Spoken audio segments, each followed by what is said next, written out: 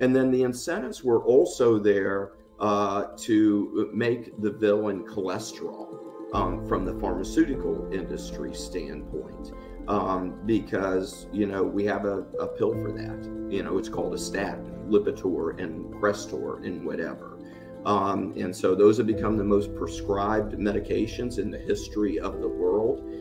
So lots of incentives there. We'll get into this maybe down the road. But these days, I wouldn't start anybody on a statin without doing their lipid subfractions. So if you have a high cholesterol, there are two types of LDL bad cholesterol. There's the large fluffy kind, which is not damaging, and there is the small ping pong ball kind, which is damaging. And you can have a cholesterol of, you know, 250, 300, and if you've got the favorable subfractions, it's not an issue, and you do not need to be on a statin.